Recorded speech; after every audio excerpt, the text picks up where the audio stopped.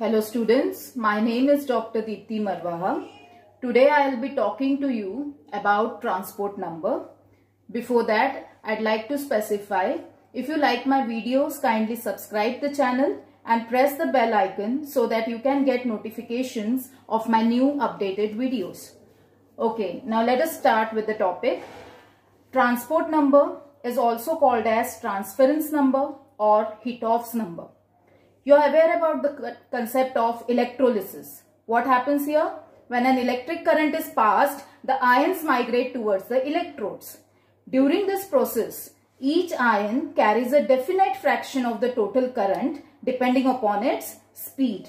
So this fraction of the total current carried by an ion is called its transport number. Is it clear? Now let us consider that UA is the speed of an ion and UC is the speed of cation. So accordingly I can say the current carried by the anion is directly proportional to UA and the current carried by the cation is directly proportional to UC. So I can write down the value of transport number as UA upon UA plus UC in respect to transport number of an ion. Similarly, I can have the value for transport number of cation. What is K here? K is the proportionality constant. When you remove this proportionality sign, so you need to add this constant to it, and that is K. In respect to this, you have to remember one important relation, that is Na plus Nc is equal to 1. That means transport number of an ion and transport number of cation, addition of them comes to be 1. What does it mean? It means that no current is lost in this system and the whole of the current is carried only by the ions. Which ions? Anions and cations. Clear?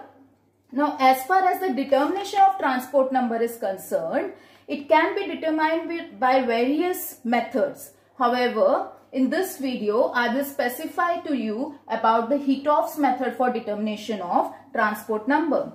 This method is based upon the principle that the fall in concentration around an electrode is proportional to the speed of ion moving away from it. So depending on that principle, I can say fall in concentration around cathode is equal to speed of an ion. Definitely you can understand which are the ions which are going to move away from cathode, those will be anions. And which are the ions which are going to move away from anode, those will be cations. So we'll be taking them in the form of a fraction. Further, you can add plus 1 on both the sides, take the LCM of the LHS as well as RHS, and then take the reciprocal of it. So after taking the reciprocal, I am getting this particular equation, that is fall in concentration around anode divided by the total fall in concentration, that means fall in concentration around cathode as well as anode. So that will become UC upon UA plus UC. What is this term? This is equivalent to transport number of cation, right? So I can say transport number of cation in other sense, that is in terms of gram equivalent loss, I can say number of gram equivalent lost from anodic compartment divided by number of gram equivalent lost from both the compartments. This is the other form of transport number of cation. To this, the other form again is if I apply the Faraday's second law of electrolysis. Now what is Faraday's second law of electrolysis? It says when the same quantity of electricity flows through the silver or copper voltmeter, the same number of gram equivalents of silver or copper will be deposited. See, why we are taking this concept in this particular determination of transport number is because majority of the times it becomes difficult for us from the experimental setup to find out the number of gram equivalents lost from both the compartments. So what we can do is within the experimental setup, we can add in series the voltmeter. Now this voltmeter will be of different types. Suppose you are taking or you are studying silver nitrate solution and you want to find out the number of gram equivalents with reference to the silver ions. So your voltmeter will be a silver voltmeter. If you are taking copper sulfate as an electrolyte, then your voltmeter will be a copper voltmeter. So what is going to happen is, whatever the ions lost from both the compartments, those are equivalent to that of deposited within the voltmeter. So you can directly take this value, you can find out the weight of the ions deposited in the voltmeter. Fill in the denominator in this particular formula and you can get the value for transport number of cation. Is it clear? Now to make it more clear, let us see the figure related. So this is Hittorf's transport number apparatus for determination of transport number. See the apparatus clearly? So we are having the apparatus in the form of a U-tube, a centrally placed U-tube, and on the either sides there are vertical glass bulb tubes, right? Now each of the chamber is attached with reference to the cork at the bottom side so that no ions are transferred from one cell to the other cell or one chamber to the other chamber, and you can independently judge or find out their concentrations. So the apparatus is now filled with the solution of the electrolyte or the transport number of whose ions you have to determine. So you'll fill the apparatus completely with that electrolytic solution. Further, a silver or copper voltmeter is placed in series with this apparatus to find out this particular denominator factor, that is number of gram equivalent deposited within this voltmeter. You can see here voltmeter is also referred to as coulometer. This is the other name for voltmeter commonly used, which is known as coulometer.